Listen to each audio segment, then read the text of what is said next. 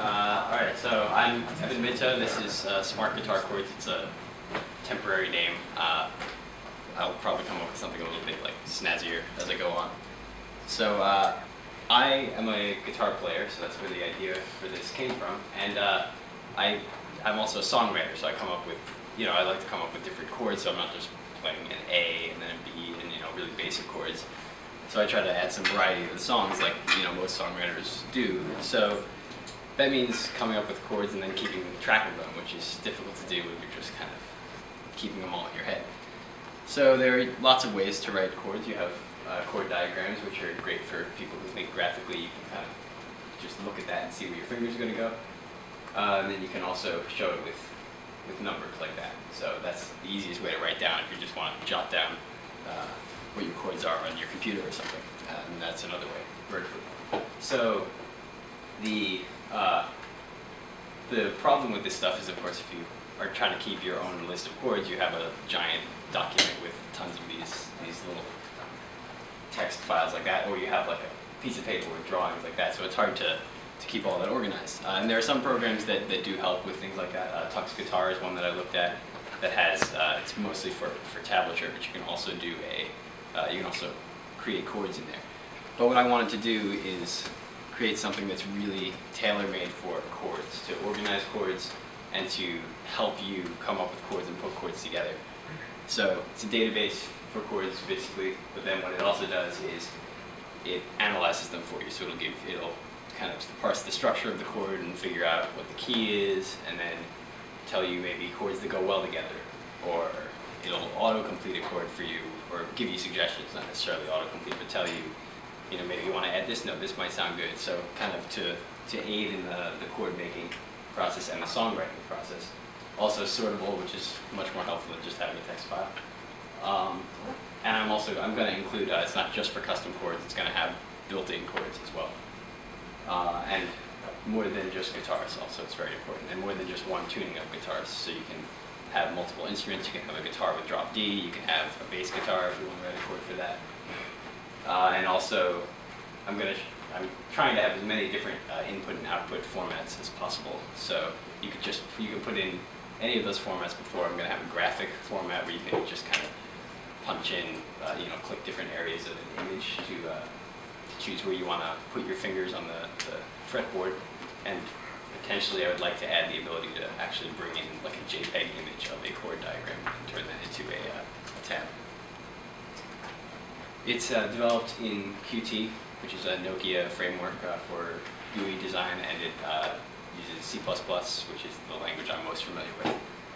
And here's a slightly older version of what it looked like. It looks a little bit, has a couple more buttons and labeling and stuff now. And so you've got instruments on the left, chords on the right. I may redesign that to work differently later, but that's the way I'm kind of designing it at the moment.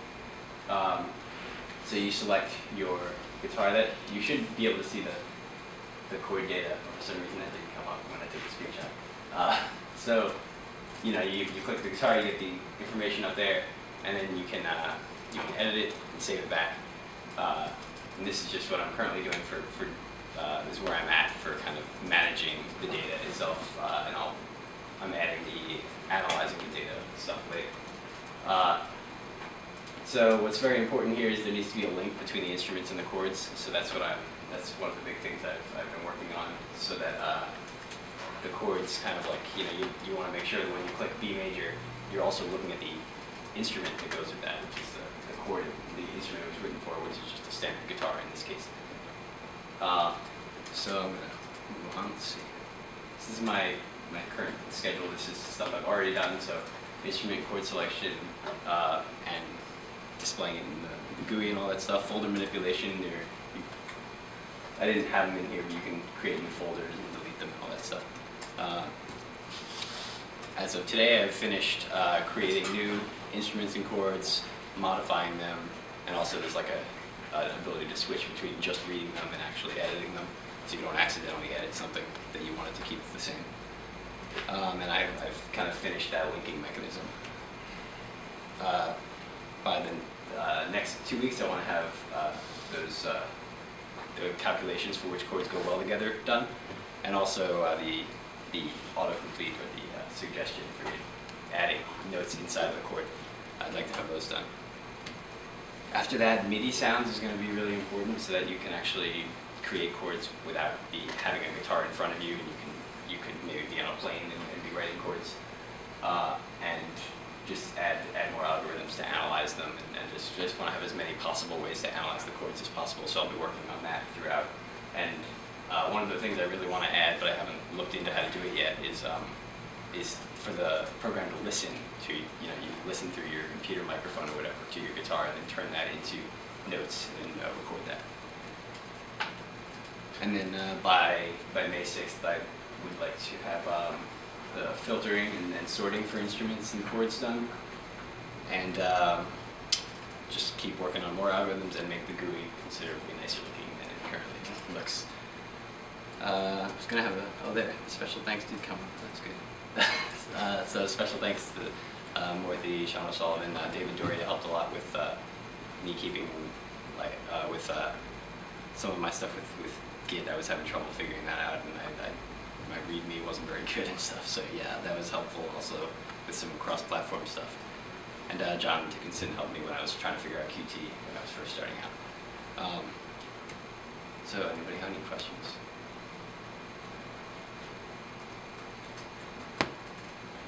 The codes are all committed and so on. The codes are you're committing your code. Yeah, I committed the stuff today.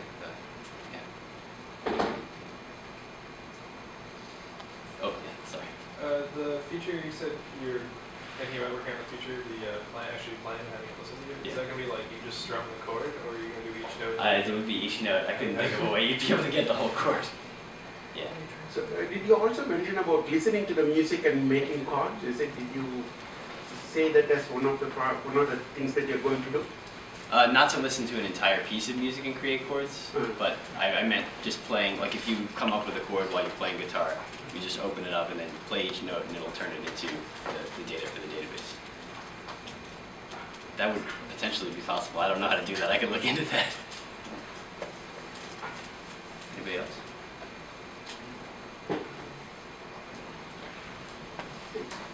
Can you reverse the note you play? Revert. Reverse.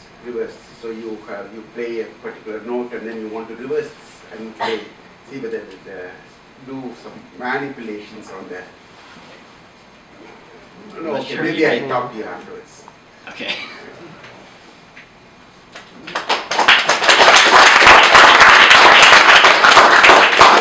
Next week we have talk by